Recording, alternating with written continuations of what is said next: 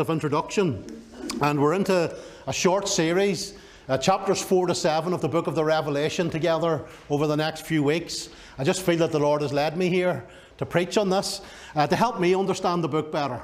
It's always good if you want to learn something, try and teach it. That's how you learn things. That's what I find anyway. So I'm being driven by the Lord to get my hands on the book of the Revelation and to understand it better. So He's leading me to teach through the next few chapters. I mean, I think most people can get through chapters 1 to 3 of Revelation quite easily. It's not too bad. Chapters 4 and 5 aren't too bad either. It's whenever you get into the rest of the book that we're getting into trouble. And so that's why I'm taking a stab at this together over the next while. And we live in evil times. We live in sinful times, and Christians who have their eyes open can see it's getting worse. But Jesus did say that, until the harvest, the gospel and evil will grow together. He said, let both grow together until the harvest. So as we're looking out, we shouldn't be too pessimistic. Yes, the world is increasingly evil, but the gospel is increasingly spreading. People are being saved all over the world. The internet is a great source of evil. It's also a great source of salvation to millions. It's opening up doors to people all over the world. So both are growing together. The gospel and evil will continue to grow until the end of the age. But we do live in evil times, and we live in uncertain times. And as we look out and as we watch the news, we know that the world we live in seems to be an absolute mess. It seems to be a chaotic, pointless, aimless mess. Is it all a mess? Is it all chaos? And is that all there is? Is it out of control? These are the questions that many are asking. What's it all about? There's wars and rumours of wars every time we put on the television. There's threats of famine, reports of famine, there's fear, there's disease. Whatever you think about COVID, it was a worldwide thing that closed the world down. And Jesus did say that there will be pestilences in the last days. Some people want to deny these things. I don't want to deny them. I want to receive them. Jesus said these things will happen. Okay? We've just come out of a pandemic, whatever you want to call it, but it closed down the world. And Jesus said these things will be happening as we come to the end. But He says the end isn't yet. And these things need to be taken into account, but the end isn't yet, said the Lord. Whenever you see these things, there's more to come. There's more to come. Is it out of control? Is it a meaningless mess?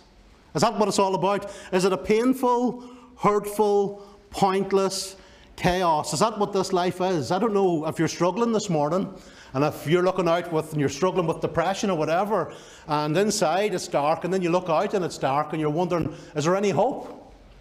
I mean, I feel like I'm a mess inside, personally, and then you might look out at the world and you say, there's nothing to live for. There's nothing to live for in this mess. It's a painful, hurtful, pointless chaos. And many people come to the conclusion there's no rhyme or reason or point to it all anyway. And suicide's on the rise. And people have no hope. And young people are taking their life. Many, many young people are just saying no future and no way out. And they just say, the best thing I can do is look for a rope. And Revelation, it's a scary book to some. It's a closed book to many. But for me, every time I read it, it's a book of encouragement, and it's a book of hope, and it's a book that points us to life. Yes, there's judgment, but at the end there's life and there's a way through. So, is death just going to swallow us all up and that's that? Is that the story? Is that what the story's all about? Is that how the story ends for us all as individuals? We all die and get put into the ground, and that's that. And is that the story for humanity? That's the story for each individual. That's it. Death's the end, and that's it. And then is that the story for humanity? Like all humans will one day just die, and the whole human race will go extinct, and that's it. We all die. Get on with it. So the book of the Revelation is largely aimed at discussing things like this and answering questions like this and giving hope in the dark, especially to believers, because the book opens with Jesus Christ speaking a word to 7 churches, and they're dealing with all sorts of problems and all sorts of burdens are on them and difficulties that they're facing. And the book of the Revelation was originally written to these people in this historic time, and it means something to them. It means something to us right now in the present. And it has words for the church for the future. It's forever speaking. The book of the Revelation is always speaking. But it was given to speak mainly, I would say, to believers, the 7 churches, and us included, who are facing darkness, who are facing martyrdom, who are facing persecution and evil. They're facing attacks of temptation just to sin and go lukewarm and be apathetic to Jesus and just be half-hearted, half-baked about their Christianity. And the book of the Revelation is written to people like that. Also to people who are threatened with the lure of the world. It's always there, calling us away from the church. And God reminds us at the outset of 2 vital truths in the book of the Revelation. He says the first vision is really a vision of the risen Christ. We're not going to read that, but the vision of the risen Christ, and then we've got the vision of the throne. And that's the 2 things, before we go any further, that when we're dealing with darkness and evil and persecution, and when it's dark inside you, and when it's dark in the world around you, these are the 2 visions that we really need to get. Jesus is alive. The risen Christ. There's a throne in heaven, occupied.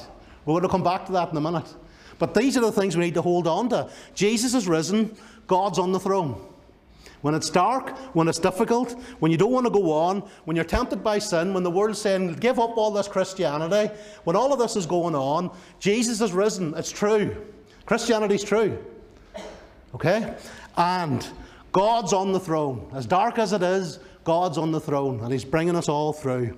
So be encouraged and don't fear is the message of the book, and stay strong and persevere. Keep going. That's mainly what the book is doing, giving us hope in the darkness. God's with us. He's among us. Jesus was walking among the 7 lampstands at the start of the book, and that shows us that Jesus cares about His church, and He's with us as we do this gospel work and as we live for Him. God is with us. He's among us. He's aware of our struggles. Whatever you're struggling with, Jesus knows about it. He's walking among the lampstands at the start of the book, alive and glorified and risen.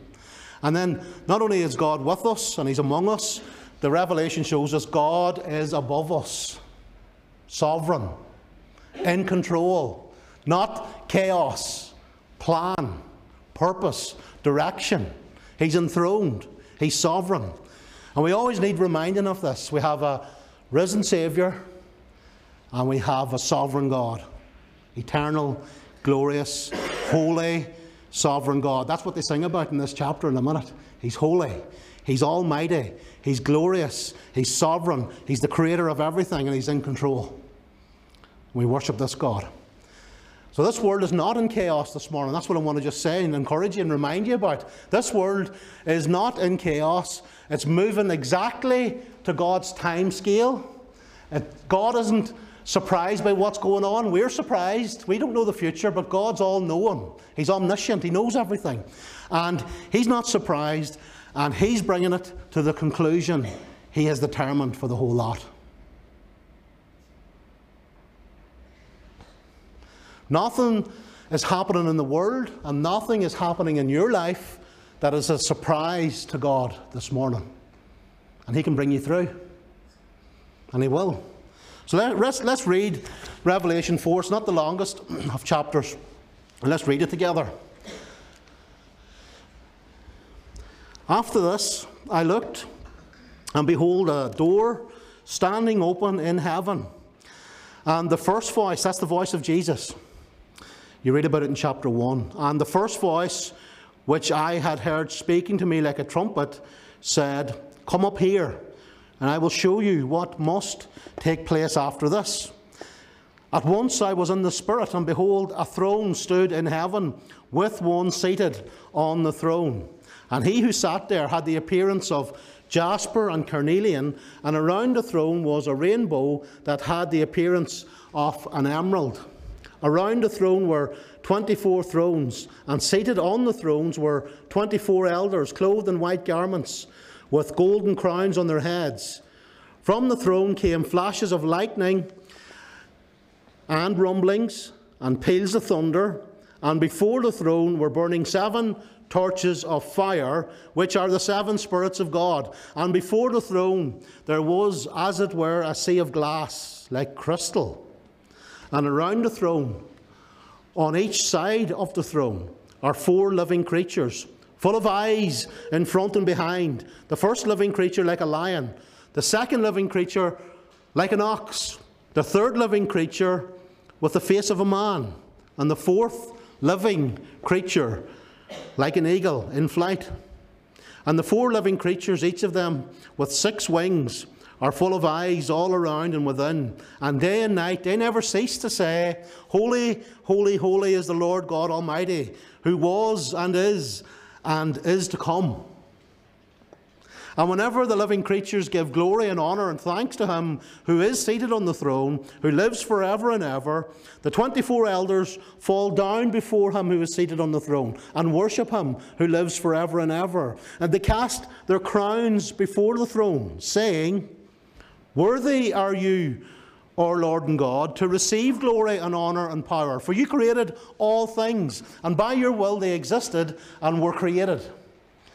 That's God's word to us this morning. We've been brought right into God's throne room here. And it's an amazing thing, and we're going to break it down maybe over the next couple of weeks. And I want to say this at first. An open door in heaven.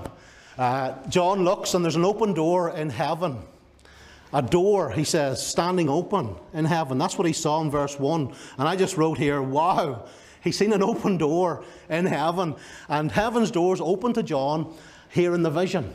And he's invited up, and the voice that invites him up is Jesus. And we think, some people don't like using the word lucky. It's a turn of phrase. How lucky is John? How blessed is he? The world uses that word lucky. We can use it, and you'll forgive me. How lucky is this man to get up there and to see what he's about to see? And the door opens in heaven for him, and Jesus calls him up. And then I was thinking about this, and it just says, well, that's just what happens to every Christian. Might not be directly in the text here and what the Apostle John wants to be preached from this, but it's just what happens to every Christian, really. There's a door open in heaven, and Jesus is the voice that calls us to come through it. And if you're not a saved Christian yet this morning, if you've never heard the voice of Jesus calling you to come into God's presence and to live with him forever, if you've never heard that, I want to say to you, Jesus is calling you. Only the voice of Christ, only responding to his voice can you enter heaven. Jesus Christ said, I am the door. By me, if you enter in, you'll be saved. Jesus said, I am the way, the truth, and the life. No one comes to the Father. No one gets through that door into heaven except by me. And it's all at response to his voice. Jesus says that he's died for us.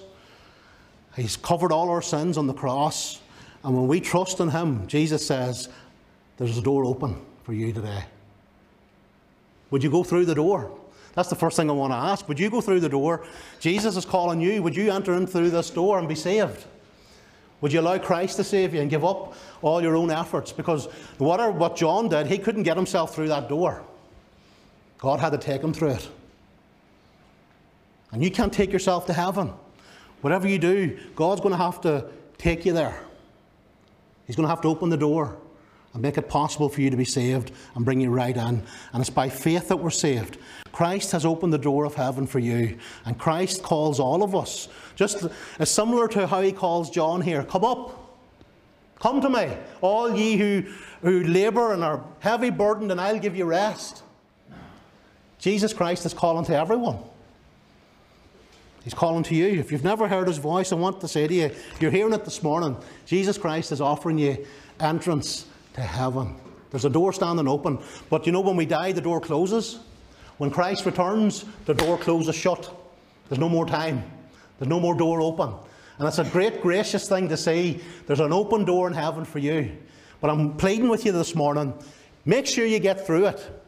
Earlier in the text, in Revelation chapter 3, Jesus, he says this. This is the image he gives us as he talks to the church there in Laodicea. Look at verse 20. He says, Behold, I stand at the door and knock. This is Christ now standing at the metaphorical door of individual human hearts, the door of the church. But he's speaking to individuals because he says, if anyone, any individual, Revelation 3:20, if anyone hears my voice and opens the door, I'll come into him and eat with him, and he with me. Jesus here is offering personal fellowship with God. He's saying, I'm knocking at the door of your heart. I'm telling you what I've done for you. I've died on the cross for all your sins. I'm telling you there's an open door in heaven.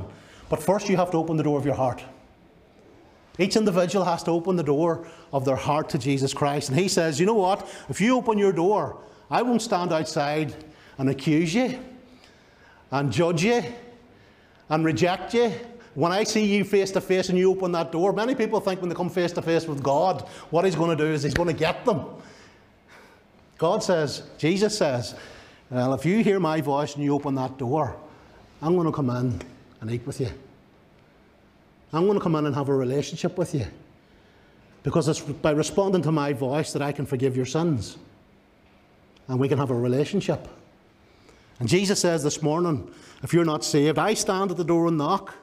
And if you hear my voice, you make sure to open the door. Because I'm for you. I want to save you. I love you. Don't be afraid of entering into that door that's open in heaven for you. It's going to close one day. So if you want to enter heaven, you need to respond to Jesus. And when he knocks at the door of your life, open the door. Make sure you get in. And the voice says this, what it says to John then, he says further, he says,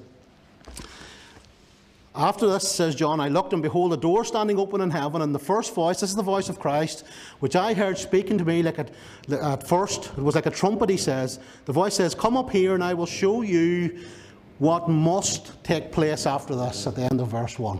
He says, come up here, Jesus says, come up here, John, and I'm going to show you some things that must take place after this. And that word stuck out to me like a sore thumb as I was preparing this, and God was leading me just to slow down here and just to take out this word, must. The book of the Revelation isn't God hopes it's going to happen. God, on the balance of probability, God might get this thing done. It's not like that. It's not possibly, probably, hopefully. God's word is certain, and he says, I'm going to show you what must take place after this. These things are going to happen. Okay? God says to John, these things are going to happen. History isn't aimless. It's not a matter of probability if this is going to happen. Jesus is alive. The end is certain. God's working all things together for good for those who love him. And the word says that God watches over his word to perform it. God watches over his word to perform it. That means God keeps his promises. That means if God promises something and he says something must happen, it's going to happen. This isn't, hopefully, this isn't like, people look at the book of the Revelation, and because it's difficult to understand, they think it's airy-fairy, symbolism, who knows what this means. Well, I'll tell you what, whatever it means, it's going to happen. Whatever the book's saying, it's going to happen. That's what it means. The book of the Revelation is certain to be fulfilled. Jesus always talked like this. He said the scriptures must be fulfilled as he was going to the cross. Not I'm trying to do it, I hope to do it. He's saying the scriptures must be fulfilled. When God speaks, it's going to happen. When God promises something, you can bank on it. And I was thinking about the book of the Revelation when I thought about this verse. You know, what does he mean here? The things that must take place after this. Well, it's everything else in the book. That's what's going to take place. That's what God's promising here to John. I'm going to show you some stuff that's going to happen. God's plans must happen. The scriptures must be fulfilled. The wrath and judgment of God on this world must happen. Must. The Lord Jesus must personally and visibly return for the church.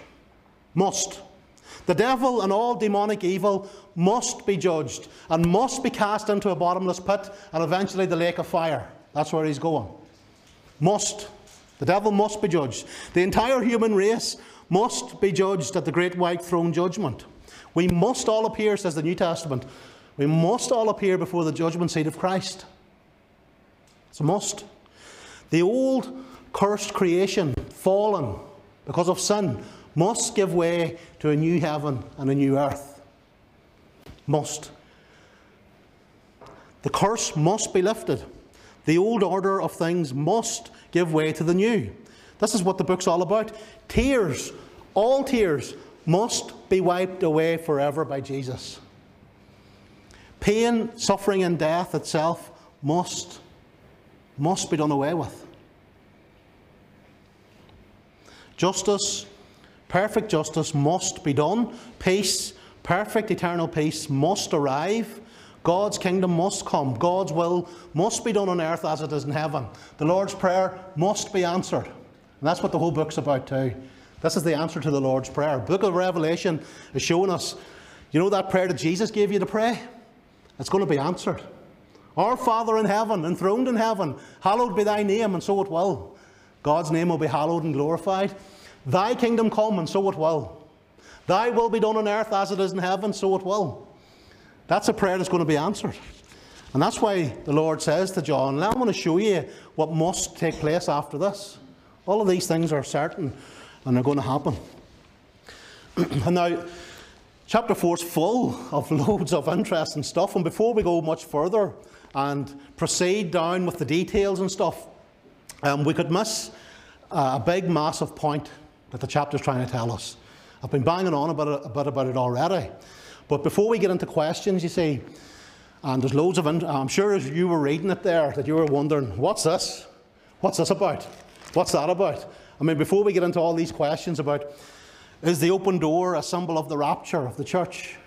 Is that what that's about? Who are the 24 elders? Is it the church or is it angels? What's these 4 living creatures all about? We could get into all sorts of side journeys here this morning. What's the lion and the ox and the human and the eagle all about there? What are the colours, these jewel-like colours? The glory of God here, what's that all about? Is there any significance in the colours of this? What's the crystal sea all about? What's that doing there? What's the emerald green rainbow doing around the throne? Is it a full rainbow? Is it a halo? Is it vertical? Is it horizontal? What does it mean? And we can get into all sorts of questions here and so on. We'll look at some of these next week. But today we want to see the big important truth, and it's this. There is a throne in heaven.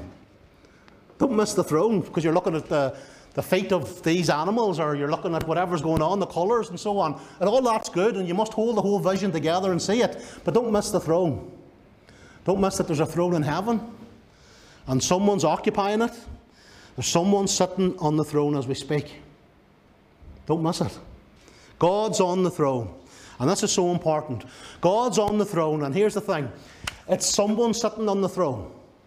There's someone in control. It's not like the atheist and the scientist will tell us that, you know what's ruling the universe? It's just forces. It's just molecules. And molecules and forces don't care about you. But we have a heavenly Father, a creator God. It's a personal throne. There's someone sitting on the throne. It's personal. God has feelings. God has plans. And here we're reminded that there's a person on the throne. We have a loving heavenly Father on the throne, Christian. You're not at the mercy, like the evolutionists will tell you, just of time, chance and matter. There's a throne above, and your heavenly Father is sovereign and in control of this universe. There's a supreme plan for all things. Evolution says it's aimless and random. Revelation says there's a plan, because there's a throne and there's someone sitting on it. And he's not stupid. And this whole thing is happening for reasons and for purposes, and it's got an aim. He has an aim in sight. So the implication of this is this, that your life isn't pointless. If there's a throne and there's a heavenly Father who loves you, he has a plan. So there's a plan for your life. You're more than just molecules. And I want to speak to any young person who might just be, by God's providence, watching this. I want to say, there's a point to your life. You're not just an animal. You're not just a collection of molecules. There's a throne in heaven, and there's a heavenly Father in heaven above. And he has a plan for your life. And he plans to save you. He plans to forgive you all your sins. He has a plan to live with you forever if you'll trust him. He has a plan to give you eternal life and a future and a hope. Don't listen to what your teacher tells you or what the scientist tells you. There's a throne in heaven, and a loving Father occupies the throne. Now, if God's on the throne, the second thing that we don't want to miss this morning is, it means this: we're all accountable. Throne speaks of sovereign king, laws and a kingdom, rules, government. God's on the throne. And I want to say this morning, there's a higher throne than every earthly throne. There's a higher government than every earthly government. You're not king. God is king. Even the king on earth isn't king. God's king. Every authority is delegated authority. And heaven rules. And the point is this: how does this make any difference to me sitting on my seat in Castlederg this morning, Mark? Why are you telling me this? Well, because you can't safely ignore the throne. There's a king. There's a king's law. There's a way of doing things. He's moral. He loves holiness. He hates sin. This is the throne. It's a holy throne. And this authority is greater than your authority. You can't just shake your fist at this throne and say, to hell with your laws, I'll do it my way. Because there's a throne in heaven. And the governments and every king on earth will give an account to heaven's king, and at the feet of heaven's throne. And so will you and I. And every time I thought about this week, the word accountability was just coming to me. Because there's a throne in heaven, you're accountable. I'm accountable. And that's the problem. Because if God holds us accountable for our sin, and if His laws are going to be upheld, I've broken them all. I'm in trouble. When I come before this throne and this king and he says, well, how did you get on with my laws, with my kingdom rules? How did you get on, Mark? And I'll say, terrible. I broke every one of them. I didn't love you. I didn't really love you the way I should. For many years I ignored you. I thought I was the king. Terrible. I broke nearly every rule in your book. So accountability is being preached here, and the whole world acts like it's not accountable. You look at the world and they just think, we're not accountable. We can kill babies. We can have our own sexual morality how we like. Sleep with who we want, when we want, wherever we want. Do it our way. We can live life our way. And Revelation 4 says, no, you can't. And it's a serious thing to come to terms with, that there's a throne above and we're all accountable. And here's the thing. It's a holy throne. It's a holy throne. And we will all give an account. But I've just wrote here this morning, there is a throne, there is a holy throne. Thank God there's also a bloody cross. Because if we stand before the holy throne, we're done for. But if we get our hands on and cling to the bloody cross of Christ that forgives us our sins and our failures, we can stand before the holy throne because there's a bloody cross. Have you been to the bloody cross before you go to the holy throne? You need to. Because it's at the bloody cross where you get your sins forgiven. It's at the bloody cross where you're set free and where you can then know that you can stand before this throne that we're all accountable to. And the final thing about this throne in heaven this morning is this. God's sovereign on the throne. And it does mean that there's a plan. We touched upon it earlier. We're accountable. It's a personal throne. There is a plan and a purpose. It's not chaotic. Evil will not win. And I want to say this. The third thing is this, to say, have you been anxious as you look out at the news? Have you been fearful? Have you even been doubting God? You're looking at the news and going, there's so much evil in the world. How could there be a God? I'm talking to Christians. The devil will be so bold as to tempt a Christian to think there's no God. He'll give it a go. He'll test you out. He'll poke you and see what you're made of, won't he? And you're looking out at the world and you're looking out at Hamas and the evil that's happening in Israel and all the innocent victims on both sides of a conflict like that. Children on both sides are being killed. And you're looking at this and all the pain and the tears and you're going, is this right? Is this Bible true? Will evil win in the end? And I want to remind you that this throne preaches to us. The Bible's true. Jesus said this. He said, in this world you will have tribulation, but be of good cheer, for I've overcome the world. This is the message of the throne this morning. How do we respond to it? I want to just bring us to the end of the chapter and point this out to us. God showed me this. How do we respond to the holy throne? How should we? And we should go to verse 9 And it's all about worship, you see, and the appropriate response to the throne is your surrender and worship. Let's get to the point, okay? Your surrender and worship. The four living creatures, they worship God. In verse 8, holy, holy is the Lord Almighty, who was and is to come. They worship Him. They worship Him because of who He is. Okay? And then the 24 elders, they worship God, verse 11, because of what He has done. He's the Creator. They say, worthy are you, for you created all things, and by your will they existed and were created. We should worship God because of who He is, holy, almighty, eternal, and He's the Creator of everything. And we can jump over the chapter 5, and we can say we should worship God because it says here, worthy are you, speaking of Jesus, to take the scroll and open its seals. Why should we worship God? For you were slain, and by your blood you ransomed people for God, from every tribe and language and people and nation. And you've made them a kingdom and priests to our God, and they shall reign on the earth. This is why we should worship God. This is our response to the throne this morning. You want to worship Jesus? You want to worship the Creator, the holy, almighty, eternal God. He's mighty. He's magnificent. He's awesome. And we've just read about the throne room, and we're going to go through it next week. And He died for us. He shed His blood. You ransom people for God from every tribe and language and people and nation. And I feel like saying this. In Northern Ireland, we need to open our eyes a bit wider. Okay?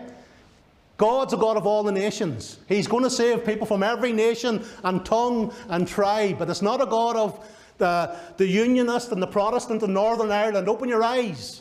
Okay? This is the God of the whole nations. He's the God who created the whole thing.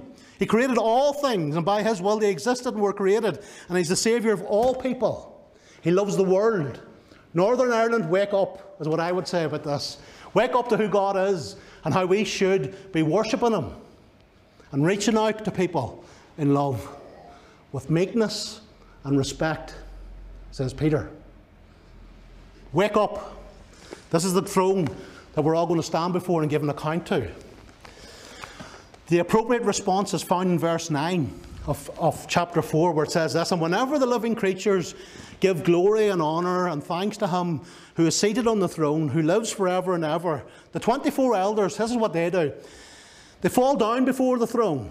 They fall down before Him who is seated on the throne, and they worship Him who lives forever, and they cast their crowns before the throne people. Do you hear me?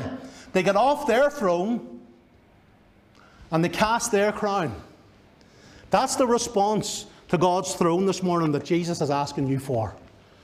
Vacate your throne if you're not a Christian, and cast your crown if you're not a Christian. Get off your throne. Vacate your throne like the 24 elders do, and cast your crown. This is repentance and surrender. This is giving God who's worthy His worth.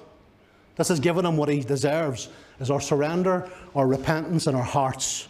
Humility is required. Satan said in Isaiah 14 that many people think that this verse applies to Satan. He said, I'm going to set my throne above in the heavens. I will ascend. I'm going to set my throne higher than God's throne. I'll set my throne on high, and that's the heart of every sinner. We don't want to get off our throne.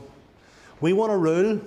We want to keep our little crowns on our heads, and we want to sit on our little thrones in our dominion, and we want to be in control, and we want to rule our life and tell Jesus where to go, and tell God where He can take His rules and His living and His advice and all that He gives us. Beautiful things, things that help us. The law of God's good. And we tell God, you can take it and stick it, because I'm on the throne and I'm king or queen in my life. And Jesus says, if you try to keep your life, you lose it. If you lose your life to me, you find it. If you try to keep your crown, you're going to lose it. If you cast your crown to me, you'll find it. You'll find out what life's all about. You'll find out who I am. If you're not a Christian today, I want to invite you to do what these guys did, these elders did in the vision. They got off their throne and they cast their crown. Surrender to Jesus. Surrender to Christ. It's like in Jonah, the king got off his throne and he repented in sackcloth and ashes. Repentance is always an image of you giving up control in your life to Jesus Christ. You surrendering authority to Him. Crown speaks of authority. And we must admit Jesus, you're in control. Jesus, you're King. Jesus, you're Lord. Jesus, you're my Saviour. And by faith we trust Him. By faith we get off our thrones and we cast our crowns. And I want to ask you, have you ever done that? Has there ever come a point in your life when you've come to Jesus and you've said, Lord, I've blew it. I'm a sinner. But thank you that I see that you died for me. Thank you that you rose again from the dead for me. Thank you that you're in control. Thank you that there is a plan for my life. Thank you that there is a heaven up ahead. Thank you that you're inviting me to come through the open door. Now, Lord, I want to get off my throne and cast my crown, and I want to follow Jesus this morning. I want to invite Jesus into my life. Every knee will bow. Every tongue will confess eventually that Jesus Christ is Lord. But what we need to do today, and what you need to do, is to be saved as this. You need to bow the knee now. You need to confess Christ as Lord now. Right now. Let's pray.